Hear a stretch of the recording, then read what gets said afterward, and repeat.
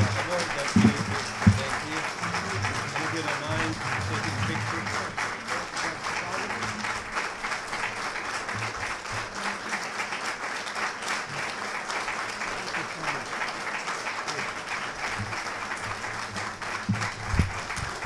Please, thank you. Thank you. Thank you very much. Please sit down. Thank you. Thank you so very, very much. What gracious and generous and exaggerated comments. My sister and best friend, my sister Valerie, is here with me tonight. And she's heard me say if our mother and father were here, my mother would think you were talking about my brother, and my father would think it was all true. I want to thank everyone, and thank you, Doctor, and the Advisory Council for this honor. It is, as Mike Carpenter, who was at the Defense Department, still works with me now at Penn, and was on the national security team with me, knows, this has been a passion of mine. There are several things in my, turns out to be, longer career than I had anticipated that I have been very proud of. And there's nothing that I've been more proud of than my association with the effort to end the genocide in Bosnia.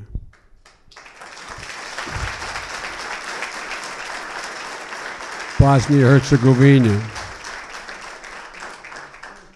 And I know one of your honorees as well. I don't think he's able to be here tonight. He's one of my closest friends, personal and political, and the other party, that we used to be friends, all Democrats and Republicans, is Bob Dole. But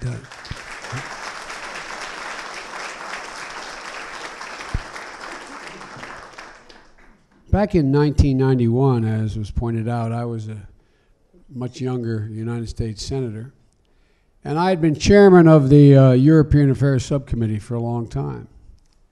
And I had foolishly, in 1978, written a report there was then a whole issue of Euro-communism, because local communist parties had won in a number of countries in Western Europe. And there was a little hysteria in the United States about is communism growing in Europe?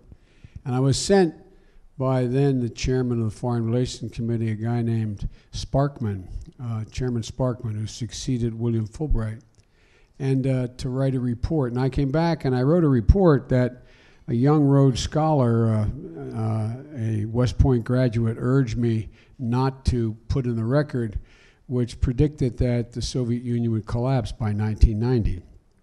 And I was imprudent then when I was younger. I'm much more prudent today. I was off by a year or so. But when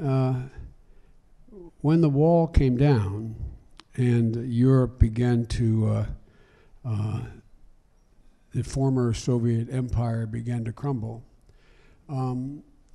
Yugoslavia initially made some rational and peaceful transitions. But I kept hearing reports and reading about what was going on in Bosnia and Herzegovina and what was happening from coming out of Belgrade. So I started a series of hearings and about what I heard and thought the abuses and the chaos that were unfolding in Bosnia and Herzegovina, prompted by Slobodan Milosevic.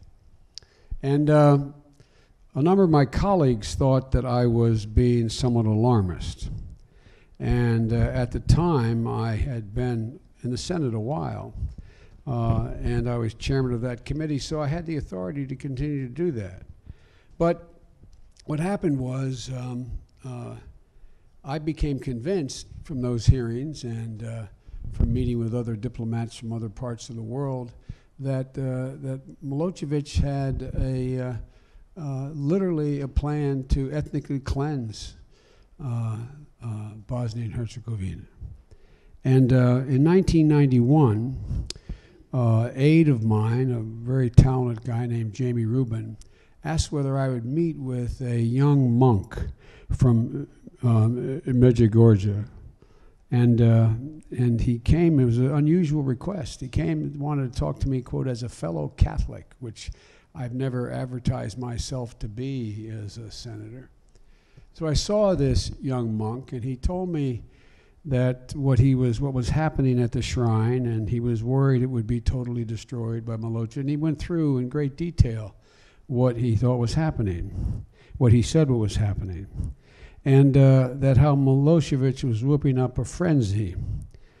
And I remember his famous speech on the 500th anniversary in Blackbird Field in March of '89, when he said that he talked about how the Serbs continue to be maligned and put upon and victimized in Europe, and they're continuing to be victimized and whipping up a frenzy that was underway. But no one paid much attention to it internationally when it occurred.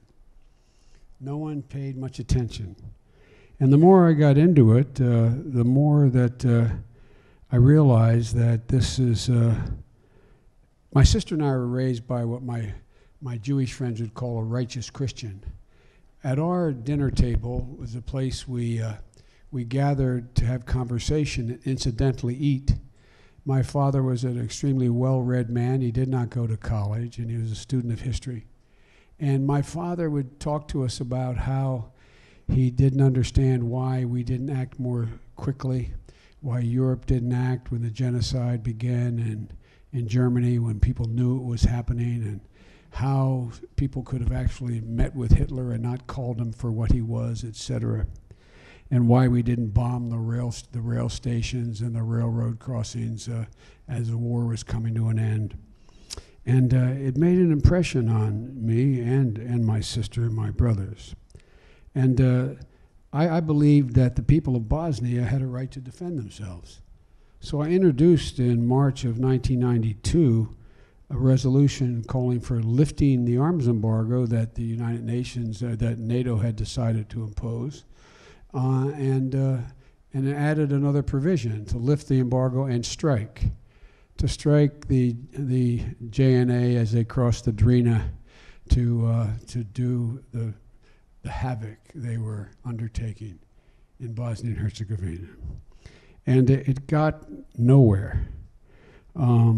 I thought that the Owen Plan at the time reminded me of a repetition of history in 1937 and 38. I thought I had I was thought to be impertinent, although I had been a United States Senator for some time, in my arguments with Lord Owen, and why I thought the plan was just a way to literally dismember and allow the ethnic cleansing of all of Bosnia and Herzegovina. Maybe I was wrong, but I believed it strongly. And but again, my efforts to lift the embargo didn't get much support, except for the Republican leader of the United States Senate, Bob Dole. And in April of 1993, after I kept this up for now going on 2 years, the ambassador from Belgrade came to see me at the direction of Milosevic, he said. And Milosevic wanted to see me to prove that he was not behind any of this, that this was just Serbs defending themselves against the genocidal actions of Muslims, Bosniaks, etc. And so I agreed to go. And I made that trip, but I went first to Zagreb because I wanted to go into northern Bosnia, and I remember taking a 2-hour helicopter ride to Tuzla, where I met with Muslim refugees who were being cared for by Bosniaks who were fleeing from Srebrenica and coming north through the mountains. And there were a group of young Irish aid workers who were there tending to, and There was a school that was being used, the classrooms were being used to house and feed and clothe and give shelter to the fleeing folks from the South. And I remember I was being briefed by this young Irish aid worker who said, a truck's coming in now, a truck's coming in. Remember those UN big dump trucks the United Nations provided to help?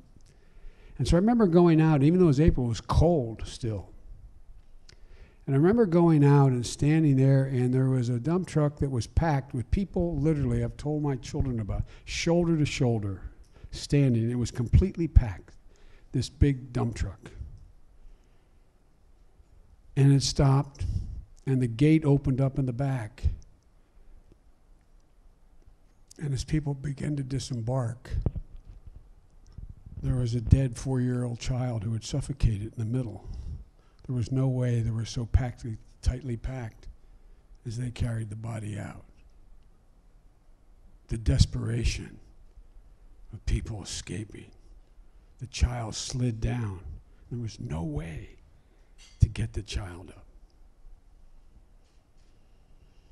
I remember going into the schoolroom, meeting with a family, husband, wife, and 3 children. Children ranged in age, if my recollection is correct, about age 5 to 11 or 12. And they told me how they began to walk over the mountains going north. And his mother was with him, and it was cold. But his mother couldn't continue to walk. And he had to make a choice. Leave his mother and save his children, or try to carry his mother and risk losing his children. And he said, my mother said to me through an interpreter, my mother said, I'm fine. Let me sit here on this rock. It's a beautiful view. And he said, I left her. I left her.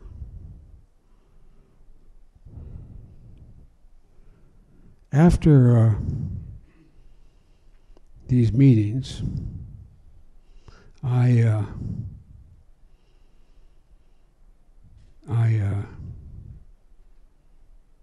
traveled to Belgrade, where I remember I was in a hotel, and I met with a group of people who were then allegedly the legitimate opposition, and they met with me in a large, about 30, 40 people, in a large room in the hotel, telling me that Milosevic was a bad guy, but there really wasn't any genocide going on. And I had a young man with me who's my committee who spoke Serbo-Croatian.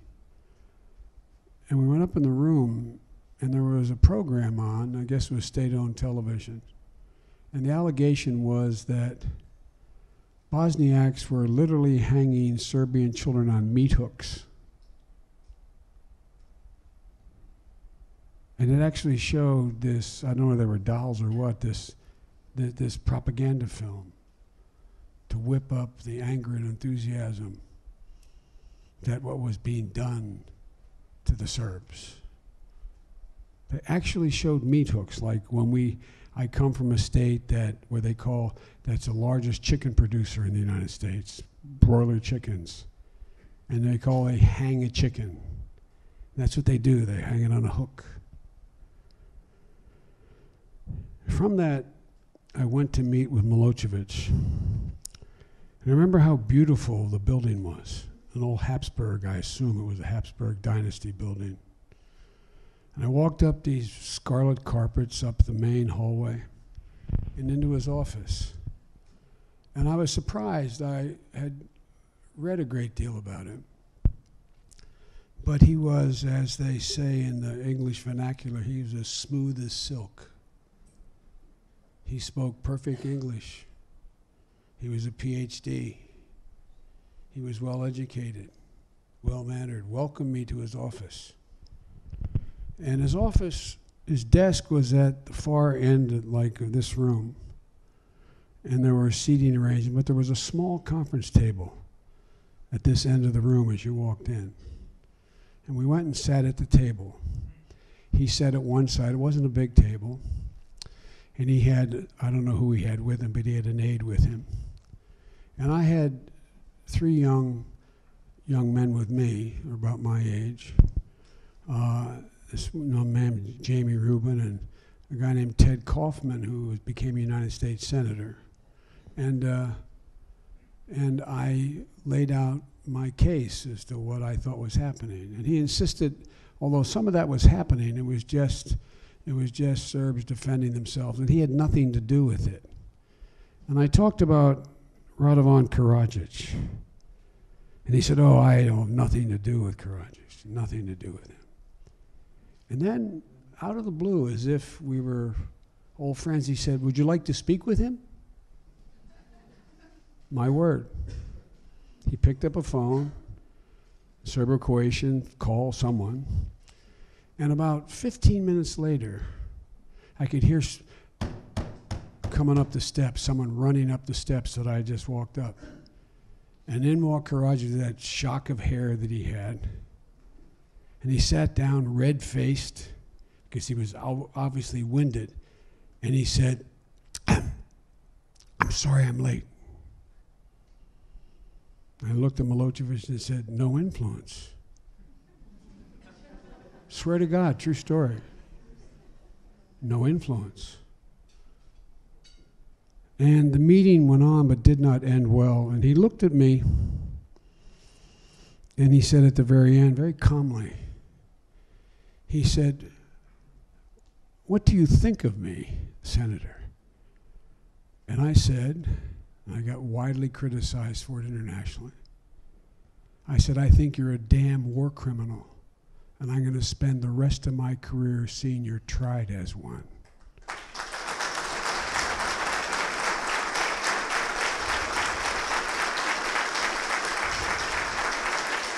Because all I could think about, those stories Dad would told. What would my father expect me to do in that circumstance?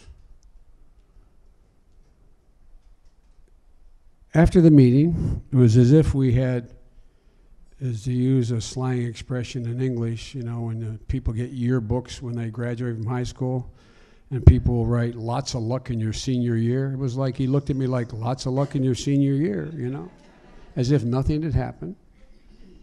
And we walked out. And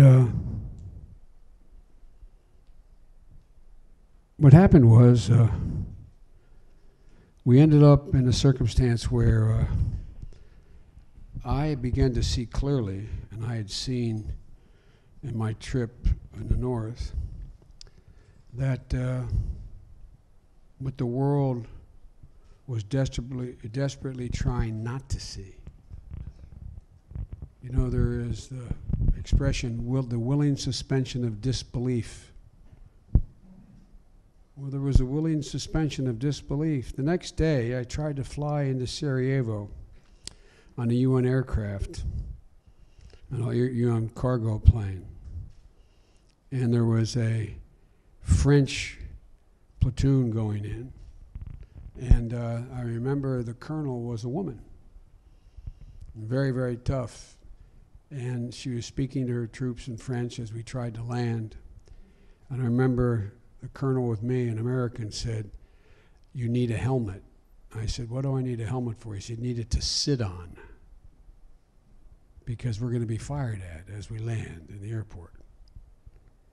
And we were unable to land the first time because there was too much gunfire. And we finally were able to land. And as you all know too well, what I found. I met in a bunker at the airport underneath the terminal with Izetbegovic and Haris Salajic. And they gave me their perspective of what was happening at the time of the siege of Sarajevo. And I remember them talking to me about Sniper Alley.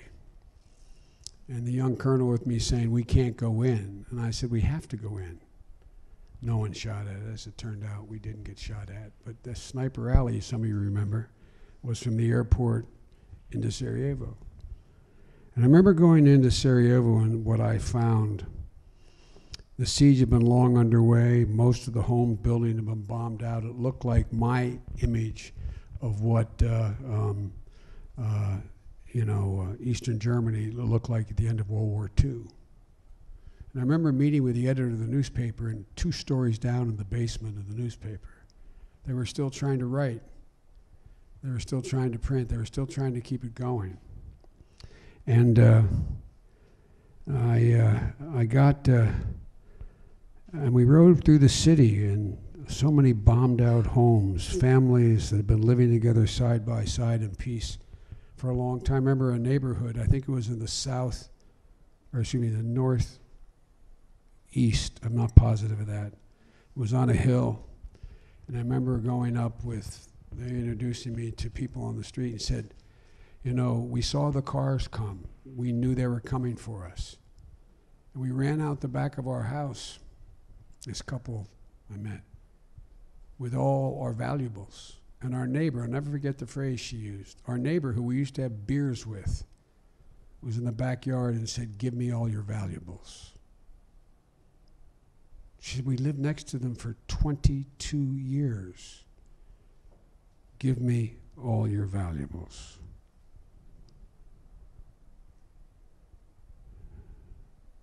The time to leave, it was too dangerous for us to be able to go back through the airport. So we drove up into the mountains where the Olympics had taken place to get a U.S. helicopter at the top of the mountain. I forget the little town. I remember going through a beautiful little village. And what most Americans don't know is how lovely the homes were. They all had the clay roofs on them, and they were usually white, and they had picture windows and nice yards. And you'd ride along and you'd see a home that was perfectly manicured. Then you'd see a chimney. Nothing but a chimney. And then there'd be 2 more homes and 3 more homes, and then a vacant lot that had been blown up.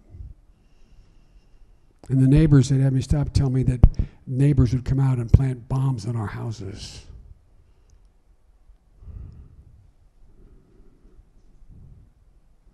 And shortly after I got back from this trip in March of '93, I invited Harris Szilagyi to come and testify before the closed hearing of the Senate Foreign Relations Committee.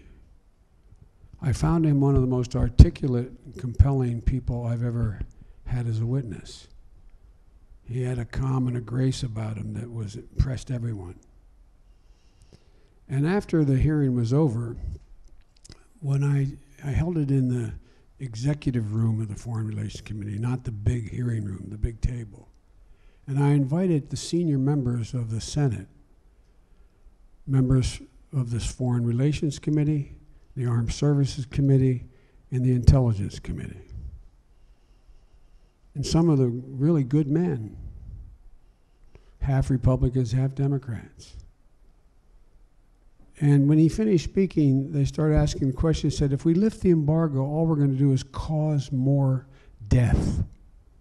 If more people are armed, more people are going to be shot, more people are going to... And I remember what Harris said. I think he had a daughter. I may be mistaken. I think it was a daughter. Maybe it was a daughter. A son? Son.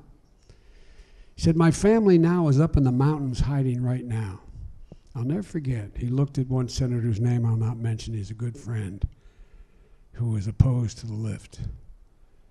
And he said, Senator, do me the honor of being able to choose how my son and wife will die. Let me make that decision. They're going to die. If you arm me, they may still die. But give us the honor of deciding how to die. I'll never, ever, ever forget that. It was one of the most profound things I've ever heard anyone say in real time. There was total silence in the hearing room. And we disbanded. But nothing happened. In June of '94, the next year, I convinced Bob Dole, it didn't take much convincing, to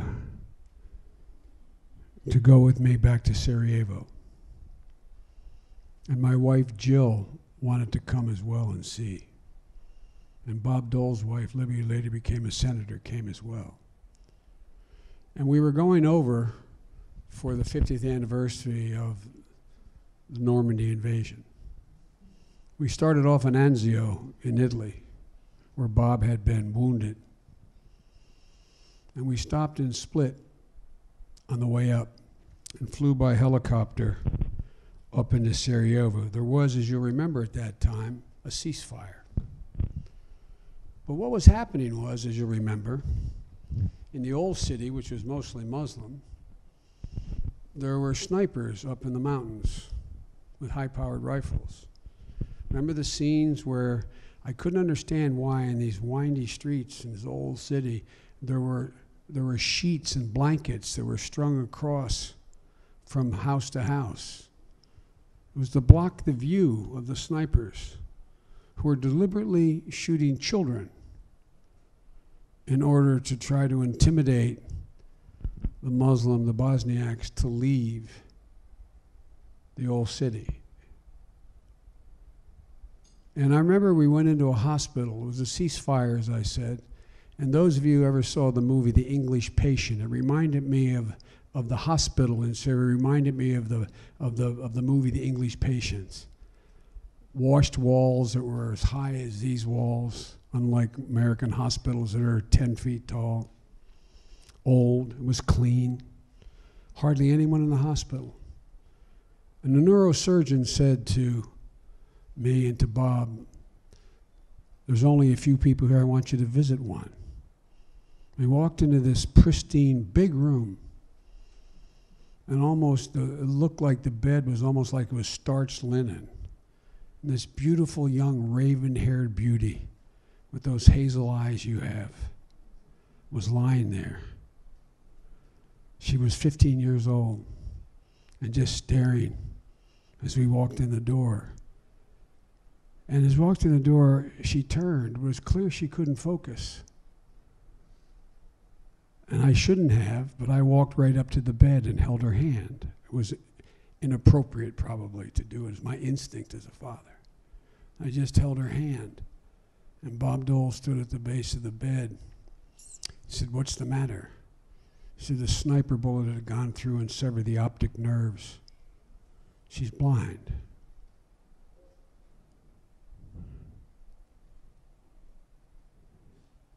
You know, I could go on, but the horrors don't need to be replayed of those years.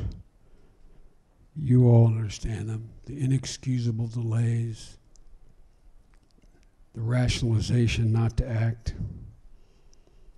And every time the world failed to intervene, you lived it.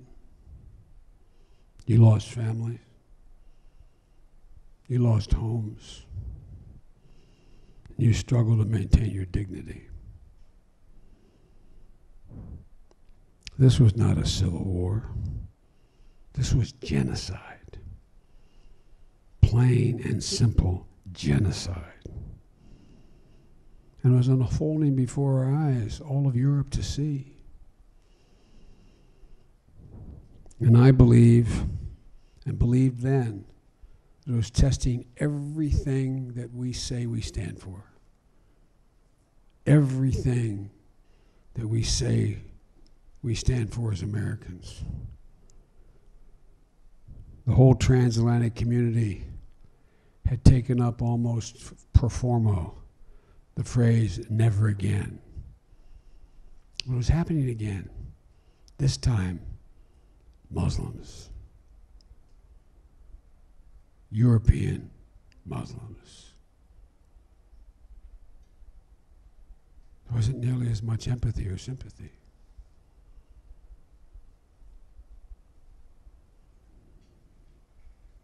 Bosnia was a first real test since World War II of our commitment of never again.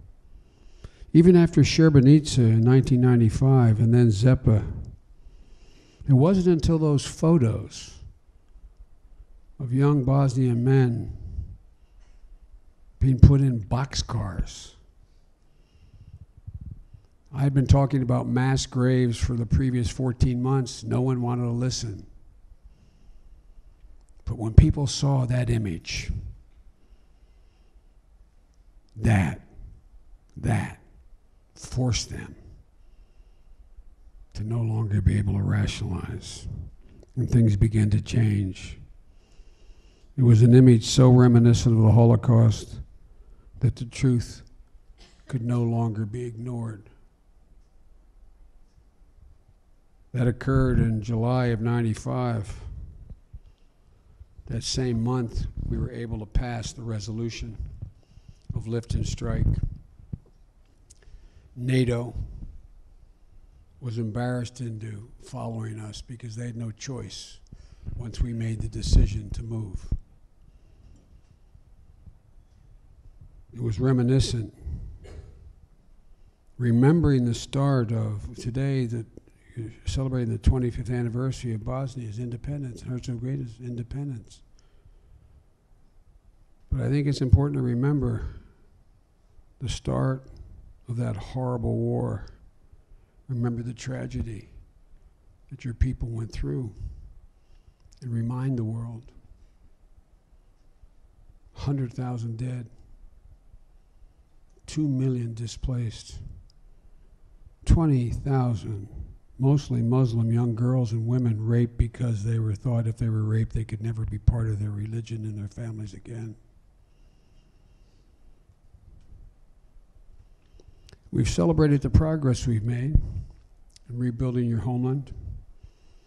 It was made possible by peace and the successful lives each of you have created for yourselves and your families here in the United States.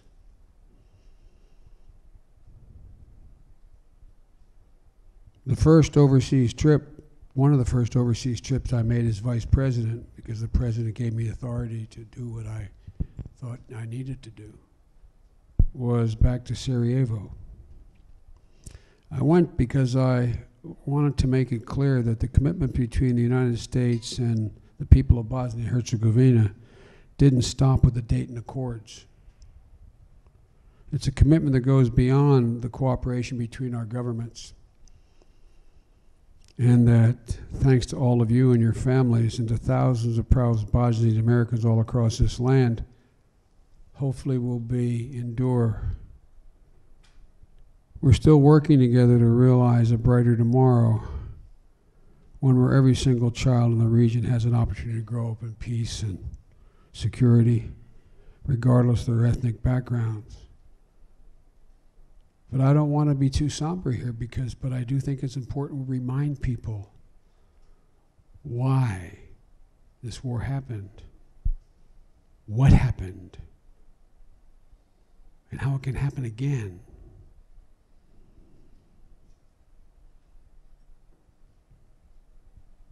You know, we're still working together. But I believe that all the people of Bosnia and Herzegovina have to continue to fight for the future that you thought you accomplished at the end of the genocide. Precisely because you do remember the past. You should remind your children of the past. Everyone should know the past. You made enormous sacrifices, all for one purpose: to live in a peaceful and necessarily multi-ethnic democracy. And as proud as I am to receive this award, I must tell you there's a great deal of work that still needs to be done. There's real regression occurring in the region. That's why I went back 18 months ago to meet with the presidents of all the region. I've been concerned for some time. The people of Bosnia have endured too much to go back.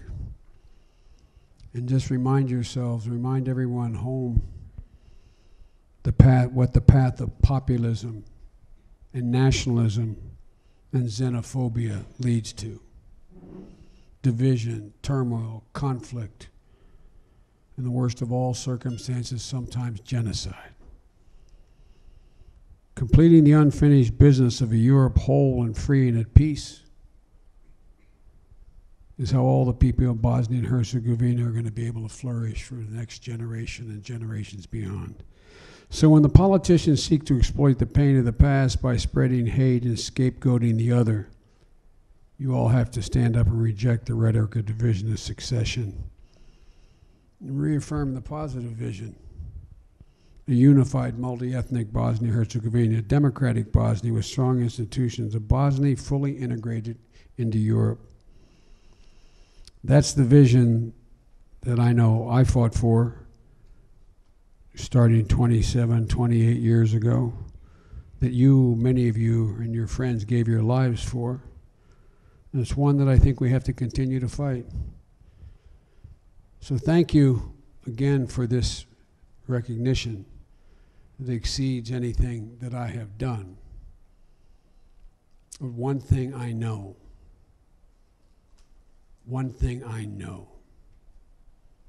failing to remember increases exponentially the prospect of it being repeated. So make your voices heard. You've given so much. And by the way, you've given so much to the United States of America as well. I'm indebted to you. I'm proud to be associated with you. And the courage of your families is something I doubt I'll ever see again in my life. Thank you.